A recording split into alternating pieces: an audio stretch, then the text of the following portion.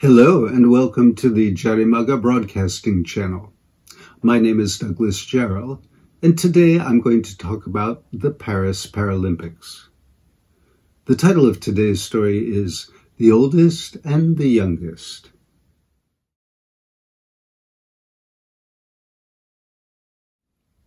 The Paris Paralympics are over, and the athletes are returning to their countries. Japan did well this year, winning 41 medals. The oldest Japanese winner was Ito Tomoya. He is 61, but he won the bronze medal in the 400-meter wheelchair race. He has an interesting story.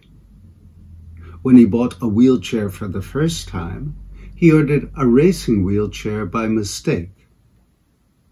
Instead of returning it, however, he started racing. Another Japanese in the news is Oda Tokito. He is only 18, but he won the gold medal in the men's singles in wheelchair tennis. He's the youngest player ever to win the gold in this sport. Oda was playing Alfie Hewitt of the UK, the world's #1 player, in the finals. I'm sure that Kunieda Shingo, the wheelchair tennis gold medalist of the Tokyo Paralympics, is proud of him. The Paris Paralympics are over, and the athletes are returning to their countries. Japan did well this year, winning 41 medals. The oldest Japanese winner was Ito Tomoya. He is 61, but he won the bronze medal in the 400-meter wheelchair race. He has an interesting story. When he bought a wheelchair for the first time, he ordered a racing wheelchair by mistake. Instead of returning it, however, he started racing.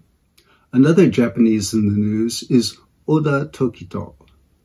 He is only 18, but he won the gold medal in the men's singles in wheelchair tennis.